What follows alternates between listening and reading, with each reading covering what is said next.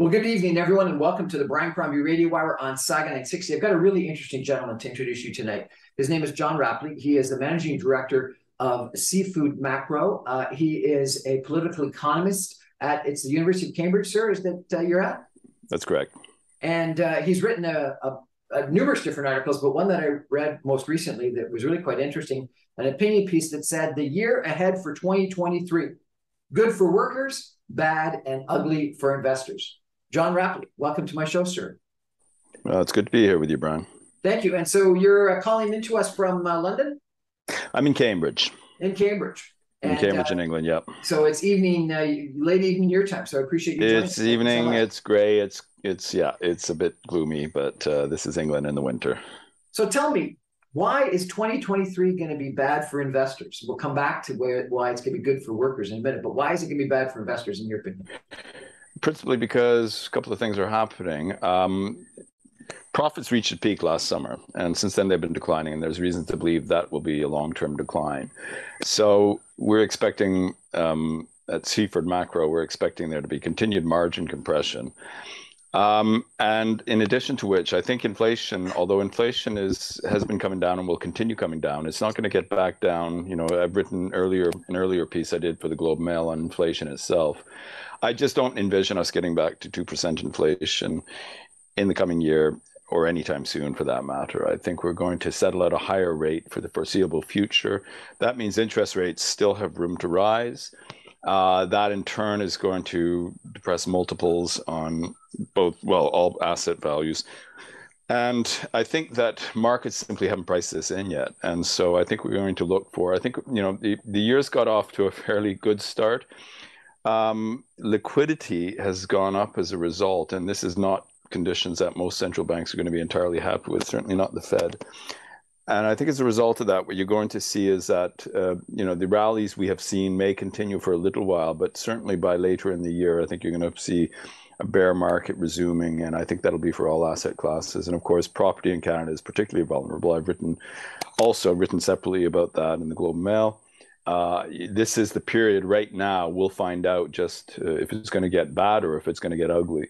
Ugly would be if, in fact, the very high volume we saw of short-term debt issuance, so variable rate mortgages that were issued this time last year as they start coming due, if those were people who, business models, they were looking to flip those properties and make some capital gains, and now they now stand to lose, and they've been holding off selling, but they are forced to go to market because they simply can't afford the higher rates of interest. That could cause a much sharper downward adjustment in house prices in Canada, at any rate.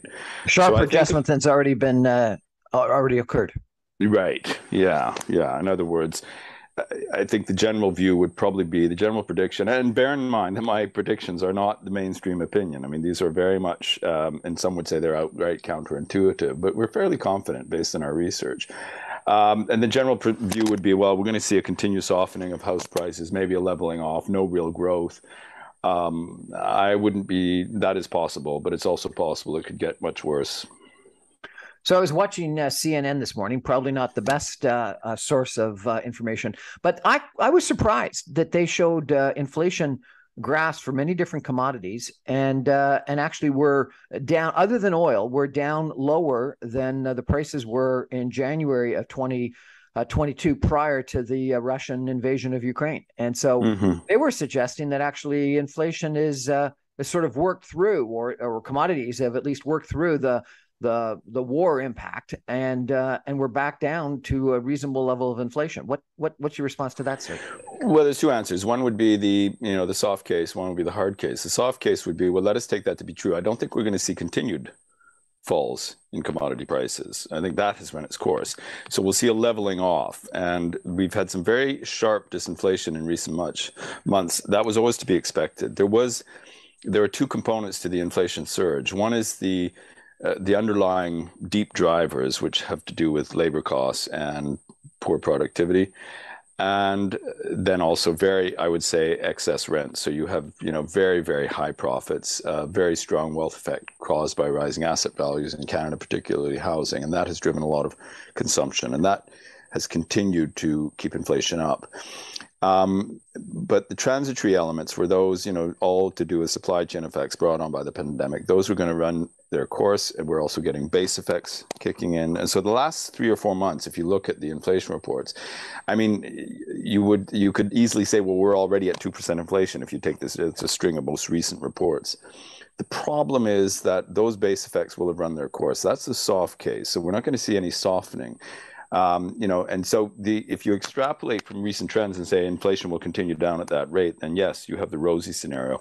But I think what you're going to find is core inflation has been declining more slowly than headline inflation. You're going to see a convergence at a higher level. I'm guessing in the 3 to 4% range. And as that happens, interest rates are going to be revealed to be still too low.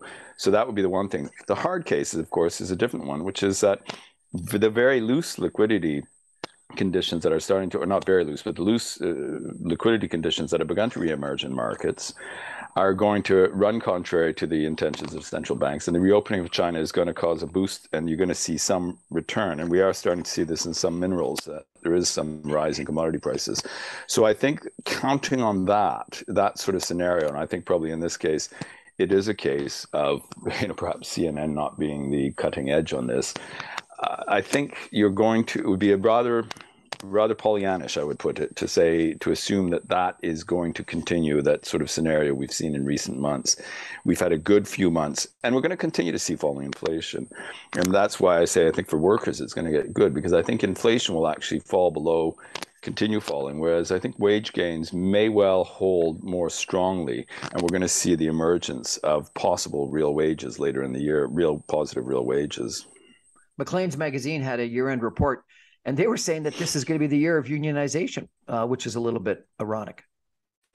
Well, it may well be. We are certainly seeing more.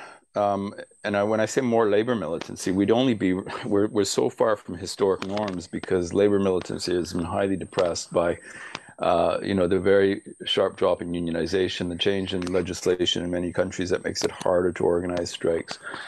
But we are seeing growing power in organized labor. The other thing, what we're finding is that in labor markets, very often you don't need a large-scale unionization before it really begins to have knock-on effects. I mean, the big employers, for example, are keeping a very close eye on what's happening in wage negotiations elsewhere. And when they see effective unionization, they're sometimes taking preemptive measures by raising wages in the hopes that they can sort of head off unionization.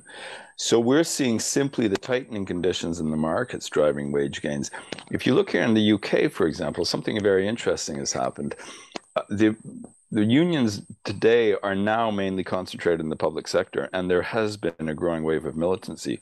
But if you look at the wage situation, the earnings in the public sector, they're badly depressed. They're very negative in real terms, and they're far behind private sector gains.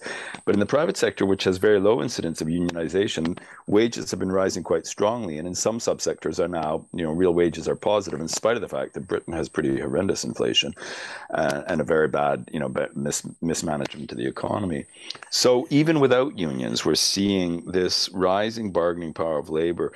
And where there's an attempt to fight back against that, it becomes almost inevitable, I think, in those situations. And we're already seeing that. You're seeing union organizing beginning. And the other interesting thing, at least from the United States, is that this is a much more organic process. This is not top down. This is not unions, the big established unions, stepping in and organizing workers. It's workers in the workplace who are getting together and forming their own unions, which are turning out to be very effective in some ways because they're much closer to the ground. They know the tactics that would work, and they're also engaged with the people on the ground so they can mobilize them more effectively.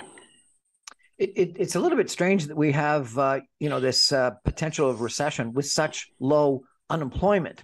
Certainly in Canada, the United States, I'm not sure what it is in the UK. How does that play into your prognosis? So as far as the UK goes, just quickly get that one out of the way. I mean, I think the UK is effectively already in recession. We'll probably be in recession through the year.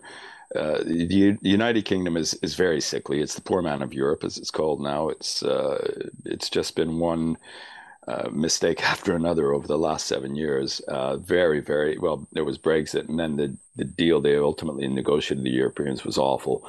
And they won't, the country's, the political class is in a state of denial, so they're not dealing with the fundamental problems. So that there's no particularly rosy scenario for Britain. I mean, they're suffering worse inflation effects and worse growth effects as a result of all this.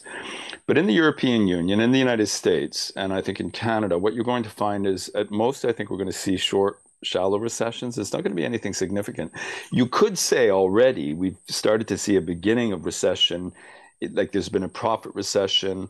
Earnings, interestingly, wages at the top end of the income scale have been coming down much more sharply than at the low end, where they've been rising. We've kind of seen a reversal of the last 30 years, where it's better to be an unskilled laborer than a highly skilled laborer, which was not the case for the last 30 years. So, and some of that is what is driving the disinflation, is that some people are already feeling like they're in recession.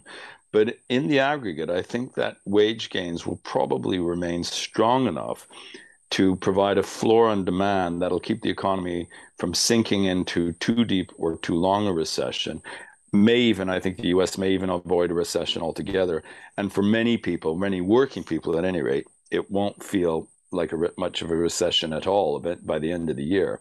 I think, on the other hand, you can already say if you're somebody who's living off the dividends, or you're living off the value of your property, it could feel like a rough year. And that will definitely show up in the consumption at that end. Because the property values are going to decline in your assessment. Right. Yeah. Yeah. And not just in Canada, but Canada has a particularly acute case. We're chatting tonight with John Rapley. He's a political economist at the University of Cambridge. He's a managing director of is it a hedge fund or No, it's a research firm. A research firm. Yeah. Yeah. And an incredibly well-educated gentleman. I'm going to go. It's called Seafood Macro. Seaford. Yeah. Seafood Macro, the research firm that you're associated with. We're going to take a break for some messages and be back in just 2 minutes with Dr. John Rapley. Stay with us, everybody.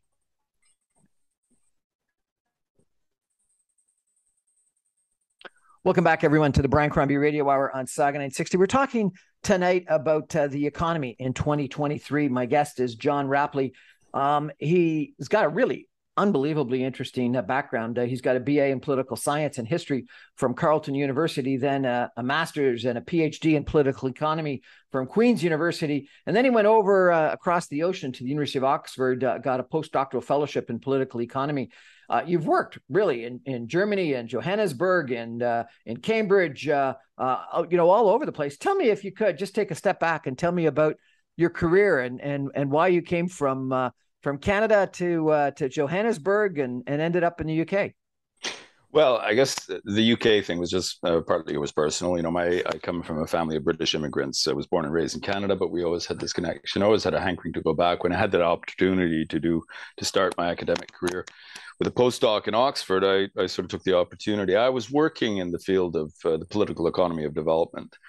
And while I was in Oxford, after a while, I got a commission to write a textbook in development studies. And I was sort of feeling a bit dissatisfied with field trips. I felt I wasn't really doing more than scratch the surface. I felt I needed to immerse myself in the topic. So that's when I really began my long venture living and working in developing countries. Took a lectureship at a university in Jamaica and spent 17 years there, because I also then worked in journalism. I set up a think tank, at the end of which I came back to England, settled into Cambridge, began the writing life. And, I did these visiting professorships and do these visiting professorships. And that's what takes me around and about. I guess you could say I'm one of those people who doesn't know what he wants to be when he grows up. So he keeps trying his hand at different things. Fascinating. And you've written, unbelievably interesting articles on prime ministers and billionaires and private islands and drug lords and victims of sex slavery. What's with all that? Well, that's part of my journalism. But I'll tell you, the interesting segue into crime was something that began in the late 1990s. I was writing about, there's a fairly new topic still, was globalization. And I was really interested, using a fairly conventional model, the impact of globalization on states in developing countries in the global periphery. The idea being that their capacity was being eroded and you had increasing lawlessness. In 1994 or 95, it was, Robert Kaplan published a much read essay called The Coming Anarchy, where he predicted basically a wave of state collapse. And this was the time when political scientists were talking about state failure. And I thought, well, look, I'm sitting at the coal face here. I see state failure in the inner city. I was living in Kingston at the time in Jamaica. Whole sections of the inner city controlled by drug gangs, and I had to get to know what it was like and what was going on. So I decided to study the drug trade. And that took me into another world, and it was a totally different world, because one of the first revelations I had when studying transnational crime is when you go into communities that were controlled, and they did seem to be beyond the control of the state. The police didn't want to go into these communities because it wasn't safe for the police to go in. So you just assumed it was the Wild West and lawless. But in fact, these were some of the most orderly and well-run communities in Jamaica. They were under the iron grip of a drug gang, which ran it with an iron fist, but had an interest in maintaining stability. But moreover, it wasn't quite state failure. They had a rather complicated relationship with the government, and it existed in a certain symbiosis. So I came up with this idea, this conception that, well, we're entering a new medievalism, essentially. I wrote about the New Middle Ages, an article on Foreign Affairs. And that gave on to a book, which is coming out this May with a co-author of mine who actually wrote a book on the fall of the Roman Empire. And I said, well, we're looking at something similar. So that's coming out in May, a book that's called Why Empires Fall, which will be published by Penguin. So, and that's ultimately how I ended up in South Africa, because at that time, the South African, my colleagues at an institute there took an interest in this, and they said, oh, we seem to have the same phenomenon in South Africa. Could you come and write about this? And so I spent some time there, and fell in love with South Africa. It's, it has its problems, but it's a wonderful place. And so I recently took an invitation to become a senior fellow at an institute there as well. And that's my Johannesburg connection. What a fascinating career. I'd love to chat with you at some point in time about development, economics, and politics. I think that's a very interesting topic. Let's come back to the topic of 2023, though, if you could. You made a comment that you thought core inflation and headline inflation would be different in the way it acts. Can you explain to everyone the difference between core inflation and headline inflation and the point you're making? Well, there are various measures of, inflation. How do you measure it? There's all sorts of different measures we use, but the standard one we use is usually when there's an article about inflation, we look at consumer price inflation or producer price inflation. But if you say consumer price inflation, that would include a wide basket of items, but some of those are particularly volatile, in particular food and energy. They're highly cyclical. They can rise up and down very sharply in the space of days, let alone months. And so generally the measures of core inflation will strip out usually food and energy. And then you have other measures, so-called trim means, that central banks will use to try and get a true picture of what's happening in inflation. Because, of course, one of the other problems is as prices change, the composition of our basket, we buy substitutes. We avoid inflation by buying different products, eating a slightly different diet. And so capturing all this is difficult. So we try to come up with a measure of core inflation, which is, we say, we strip out those really volatile things. What are we left with? This month gas prices might go up. Next month they might go down. That changes the inflation picture. But if you take that out, what are we left with? And you can look at the broader trend. And that's where we get the so-called core inflation, which is therefore it's less volatile, and the true trend, if you will, the true underlying trend is what emerges. And the argument we have made in our research at Seaford Macro in an earlier paper on this very topic of inflation is that one of the underappreciated aspects of the era of low inflation we got used to over the last 30, 40 years, but really 30 years, is the very low cost of labor relative to profits. I mean, the wage share in GDP in most G7 economies has gone down somewhat or leveled off, whereas profits have gone up as a share of GDP.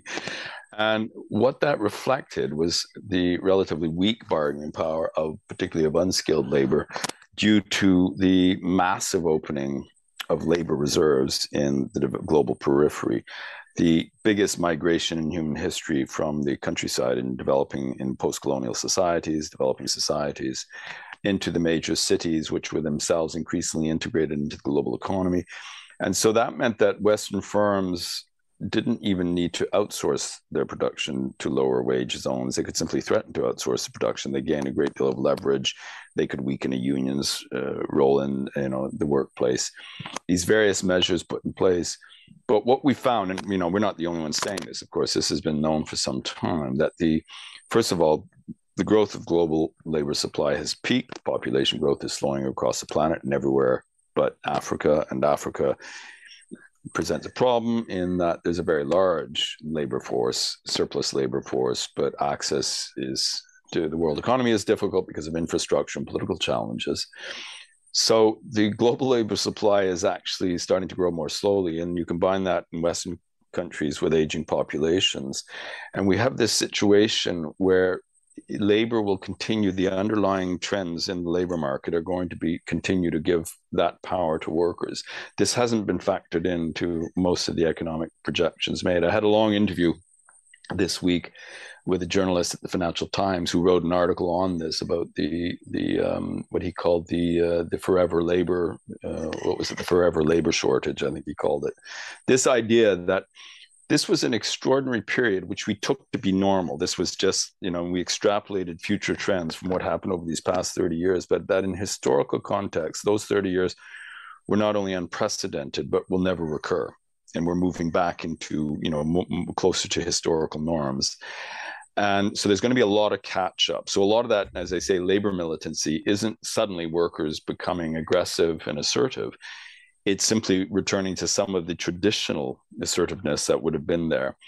And this kind of expectation hasn't been factored in sufficiently by central banks, by corporations, by governments. And that will be the new normal.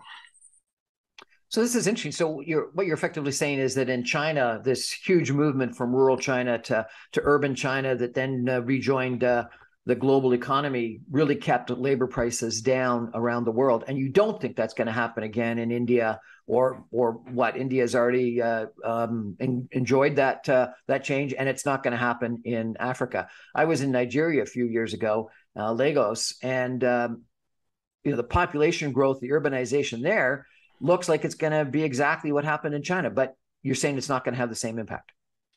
The difficulty is, there's a couple of problems with the growth of urban labor markets, because it's not just a matter of having the people. You have to have the infrastructure, which makes it possible to successfully outsource. You have to have the political stability, which makes it, desirable for firms to set up there. And there are a number of features which conspire. That doesn't mean there's not a lot of outsourcing happening, but it does it increases the marginal cost. And so the people who are willing to outsource production usually already have some kind of presence there. It's not at the moment a particularly attractive destination, a city like Lagos, for someone saying, well, I'm manufacturing something in Brampton, let me do it cheaper in Lagos. There's still quite an obstacle. That's not to say it won't change. It may change, and that could be a game changer for the world economy.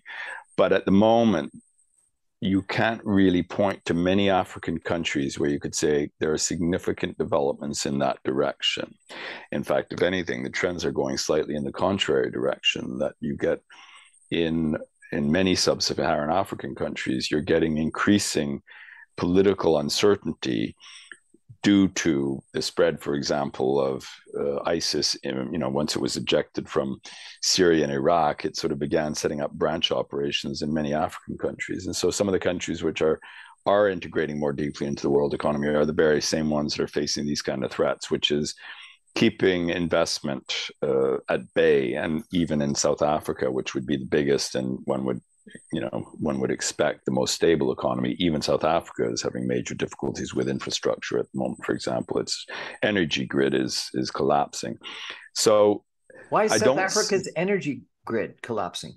Well, that's a long story, which has to do with post-apartheid politics in South Africa. But the long and short of it is that the country's major utility, which is called the Eskom, simply has not maintained a level of investment sufficient to increase its capacity.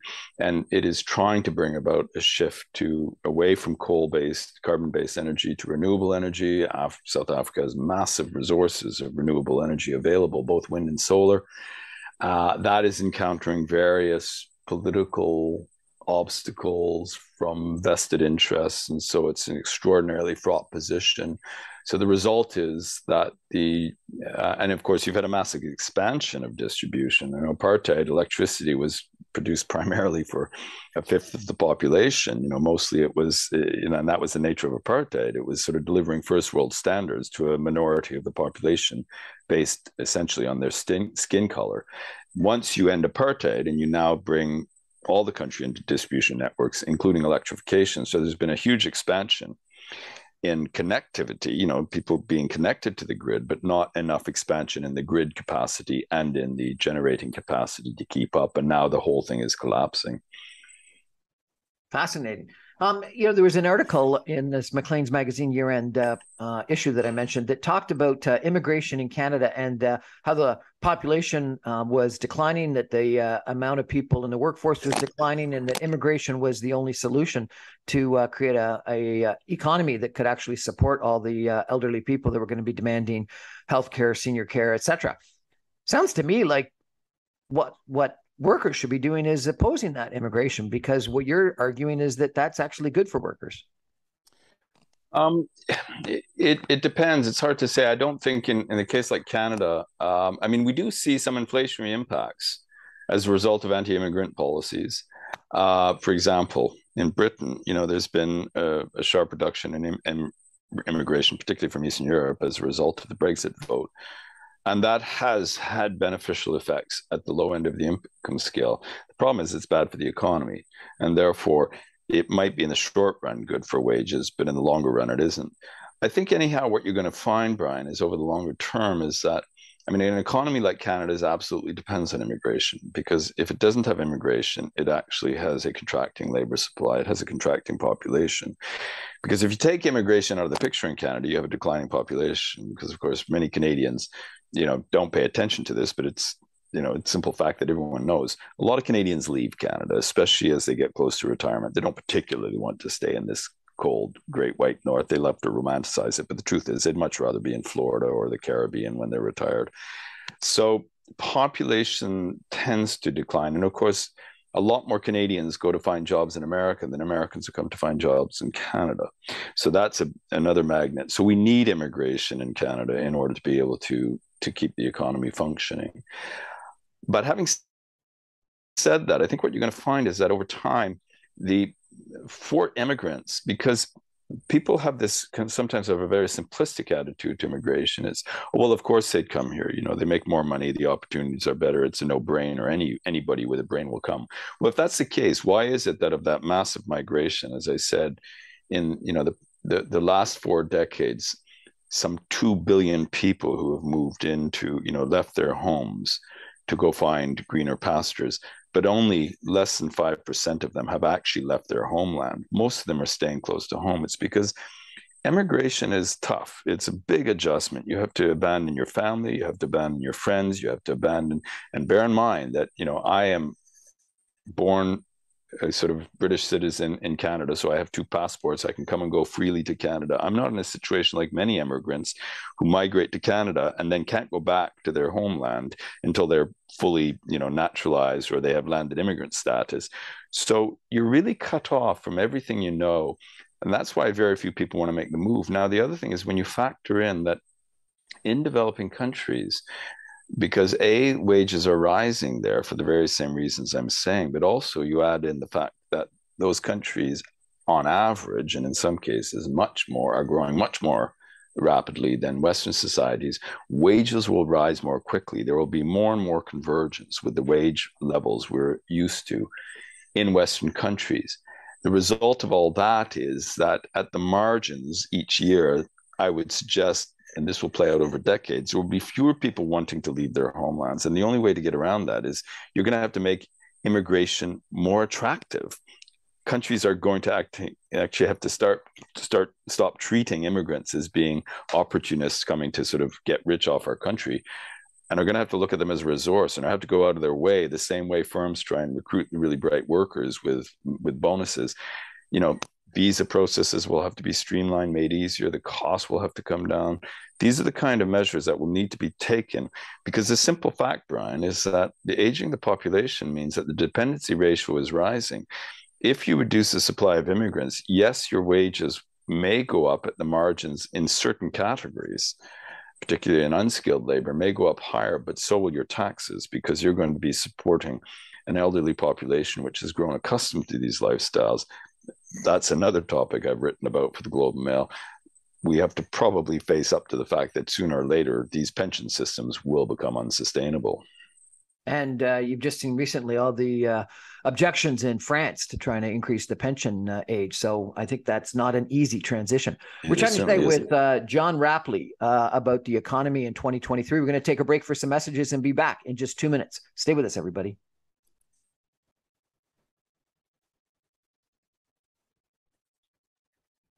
Welcome back, everyone, to the Brian Crombie Radio Hour on Saga 960.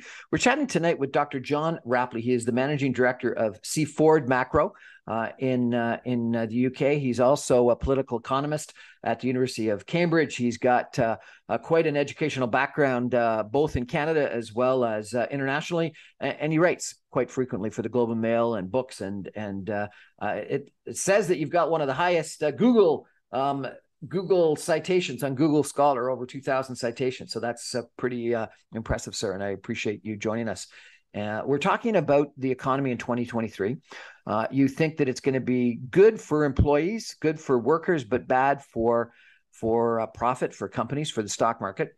One of the things that you had said earlier in the show was that you thought that there was too much liquidity in the marketplace and that was a challenge to central bankers.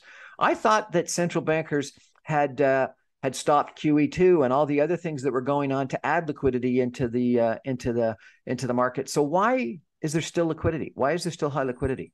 Well, there's a massive amount of liquidity. If you just look at the curves of the money that central banks have put into the markets, most of it is still there. It hasn't been circulating freely over the last couple of months because of the tightening policies that have been begun by central banks. But because this perception has now emerged that it's over and soon there's going to be even, we hear talk of a pivot, that soon interest rates will come back down. So the private holders of liquidity are starting to move it around again. So it's starting to, rather than holding on to their cash, they're starting to put it into work. They're buying shares, they're buying bonds, they're buying most everything. And so that money is coming back into the markets. That's what accounts for the rise in liquidity. As central banks are still tightening, and I expect they will continue tightening. So I think the expectation, the fact is, Brian, is that markets had become rather drunk on endless stimulus. And there was an expectation we could just count on this. I mean, the central banks have our back. And one of the things I've always argued that when you have an independent central bank, if there's one thing, it's sine qua non, it's raison d'etre, it's the one thing it will never give up is the value of the currency. Now, they define inflation in ways that you could say are beneficial to asset owners and harm workers. Namely, they focus on consumer price inflation. They pay no attention to asset price inflation on the grounds that it's not the real economy. Only when it enters the real economy does it become consumer price inflation. But my argument is that what asset price inflation, particularly the housing, and I would call it a bubble, even though many of my colleagues said it's not a bubble. I'm sure it's a bubble in Canada. What that has done is created a wealth effect, among other things. But it also, and this is an important thing, I mean, it's important to appreciate the role that property prices play on the cost of everything else through the channel of labor costs. And I'll give you a simple illustration of this. I can hire, for my company, for example, we could hire a very bright young economist in Johannesburg, and pay them 1/6, 1/8 of what we would pay this similar economist in London. Is it because it's a poor country and you can exploit poor workers? No, it isn't, because that economist will actually live a better life in Johannesburg than the one in London paid the much higher rate. Why is the economist in London so expensive? Because you need to pay a young economist that much for them to be able to live, given the cost of real estate, given the cost of rent. I mean, it's extortionate. And it's the same now in some of the, in a city like Toronto. And that doesn't get factored in. But the result is that what you had pent up, the costs, as it were being passed on to the shoulders of workers for years, and rent increases. And even though we kept hearing, we don't have inflation, it must have sounded pretty galling to a worker whose rent was going up every year by X percent. And we're told, well, that's not, inflation is stable. Now that, as I say, for various reasons, workers at the moment, and I think this will be permanent, have more power to bargain for better wages, there's going to be some catch up, and there'll have to be some convergence. There's going to have to be a fall in some of those asset prices and a rise in wages until you get some convergence. So that kind of, it's a bit of a digression, but I think it's important to keep coming back to this. We've only just begun this tightening cycle. And a lot of liquidity still has to, or a lot of money has to come out of the market, and it's not going to come out.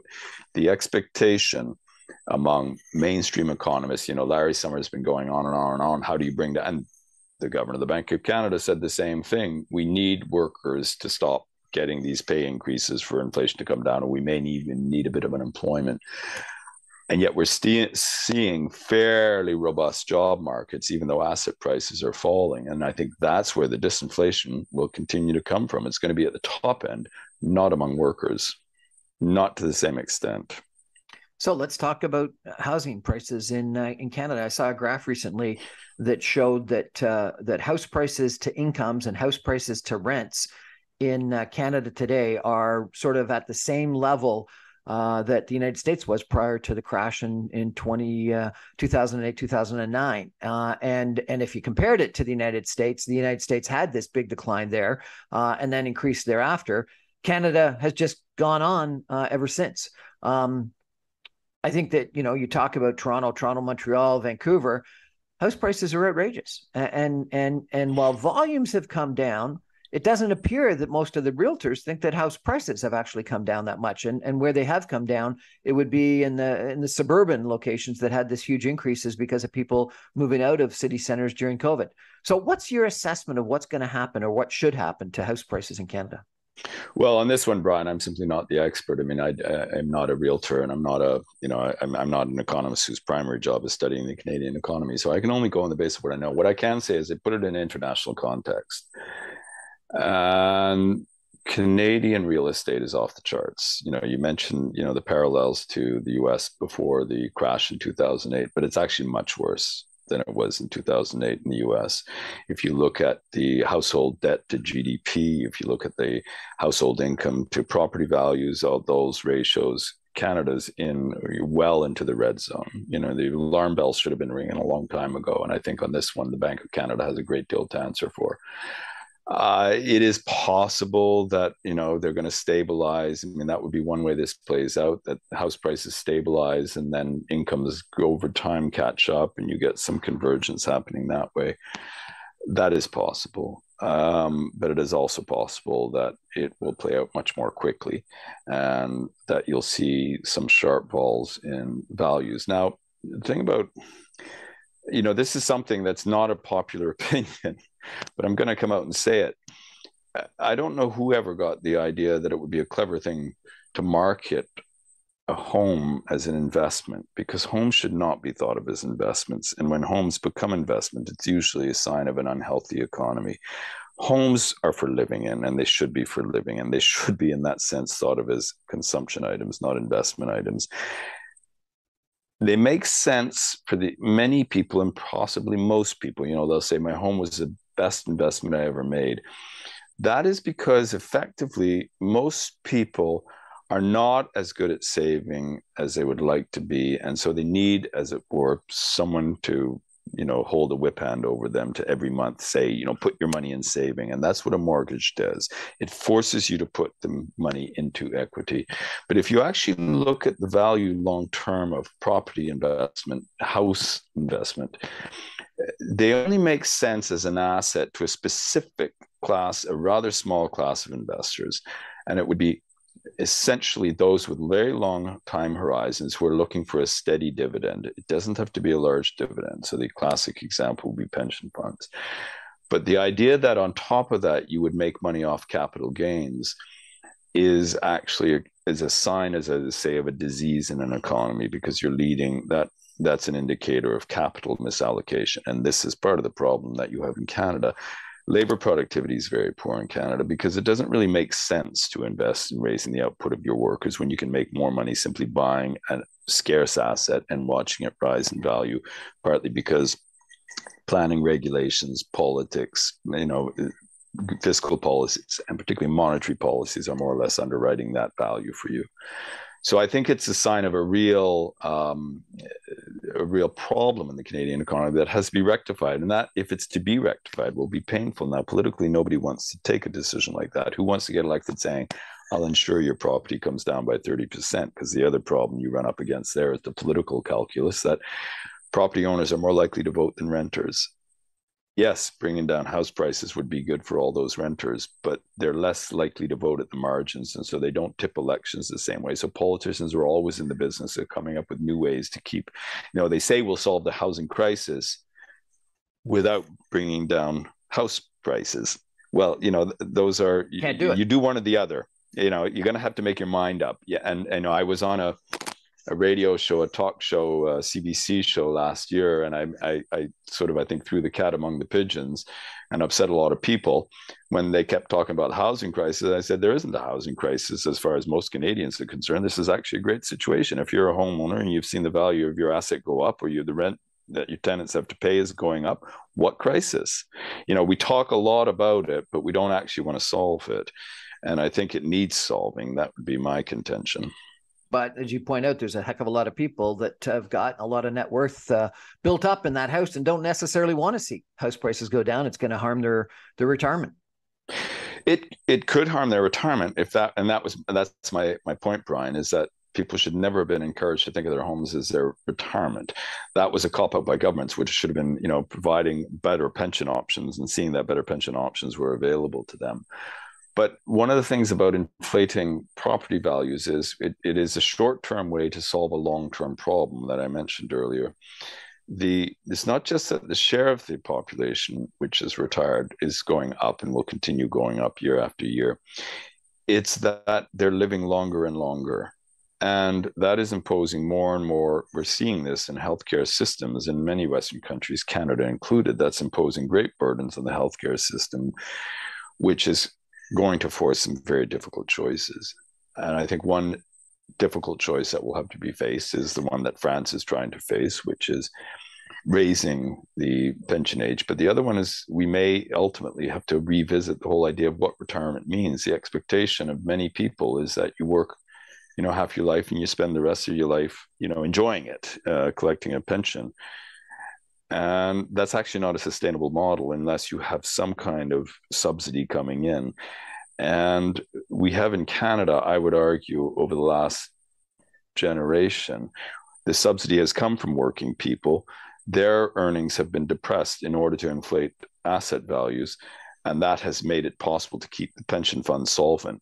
But I don't think that's going to be able to continue for the simple political reason that workers aren't going to put up with it anymore, and they won't have to, is my argument. You mentioned productivity and how poor productivity growth in Canada is. The former Minister of Finance here has recently penned a book that says that's one of the biggest challenges. Why is productivity growth such a challenge in Canada? Well, that's a really good question, Brian. I don't think anybody has a clear answer. I would say one element, though, of it is this fact that there is capital misallocation in Canada. In one sense, we have it easy, or we have had it easy historically. We're sitting on a ton of natural resources. Canada is an extraordinarily well-endowed country in terms of the value of its mineral wealth per capita.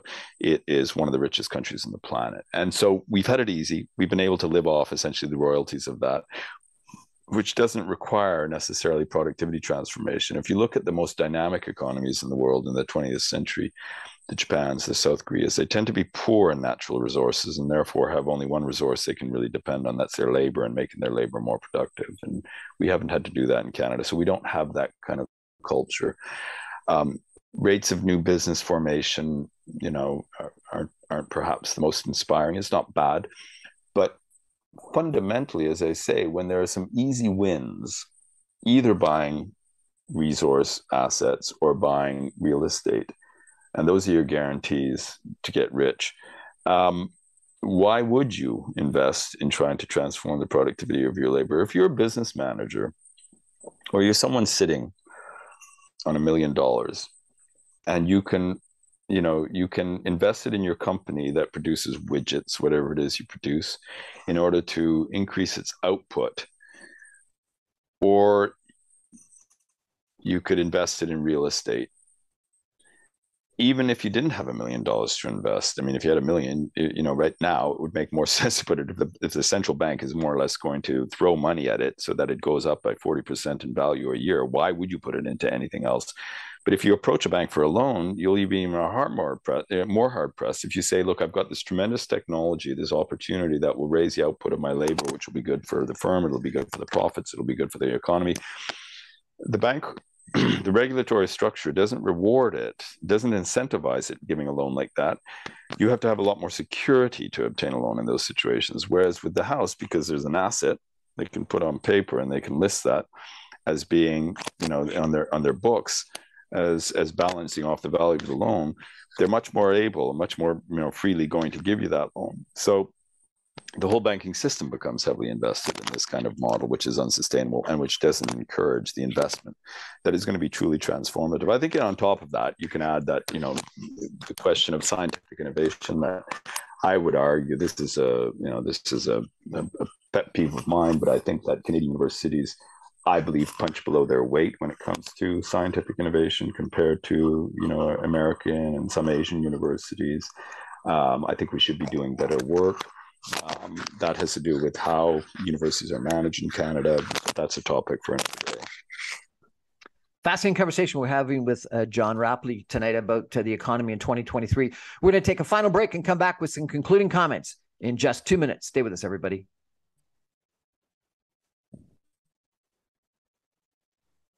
Welcome back, everyone, to the Brian Crombie Radio Hour on Saga 960. I'm having a really fun time tonight chatting with John Rapley. He is a PhD. He's a political economist at the University of Cambridge. He is a managing director of C. Ford Macro. He's a frequent contributor on the Globe and Mail and other publications, academic and otherwise. And he's written a really interesting article just recently in the Globe and Mail that I found fascinating, where he argued that 2023 is going to be a terrible year in the stock market for investors, but a great year for workers, which I found really quite interesting. John, we've talked about productivity. We've talked about house prices. We've talked about liquidity. We've talked about inflation, interest rates, etc. If you were governor of the Bank of Canada, what would you do? Well, Brian, I would continue with the tightening that's underway. I mean, I think the Bank of Canada should have started this a long time ago. They probably should have never engaged in the degree of easing they did. There were political reasons they did. I think they can be forgiven. But they got behind the curve, and they're going to have to continue the tightening at a slower pace. But what I think they need to do is they need to continue signaling quite clearly, and I don't think they're necessarily doing a good job of this, that this is a new regime. The idea that it's a transitory process, we'll soon get back to the way things were. If they invest too much of their capital in that message early in the year, I think they're going to have egg on their faces yet again and going to have to backpedal. I think definitely there's a long way to go before we really rectify the imbalances that emerged as a result of its monetary policy. Okay, so if they're going to continue that raising of interest rates and or keep it high for the full year rather than frankly, you're right. A lot of business people think it's going to come down in the spring or summertime. If you were the Minister of Finance, given that situation, what would you do? So if I were the Minister of Finance, Brian, the first thing I would do, and this is the politically nightmarish scenario, but I think if you look at what the Biden administration is doing in the United States, it's actually pretty good. So you do the exact opposite of what the Obama administration did in the wake of the 2008 crash, which was a fairly modest fiscal stimulus and alongside a massive monetary stimulus. That, of course, wasn't the government doing that. That was the Fed. But if there had been a very large fiscal stimulus at that time, the monetary stimulus would not have been necessary.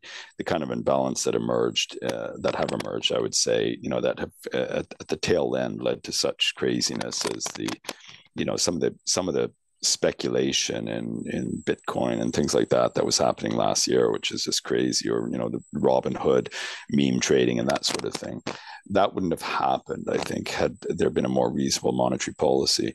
So in some sense, the Biden administration is correcting for the sins of the past. They've had a very large fiscal stimulus and also significant investment in infrastructure development, namely with the misnamed Inflation Reduction Act, which is creating new technology. I think that's what should be done in Canada. I think not necessarily at the moment, but if there are signs of recession, that's where support should go. It shouldn't be going into trying to give tax relief for mortgagers. It shouldn't go, not that way. You give money directly to people as consumers, and if they want to use that to manage their higher interest rates, fine.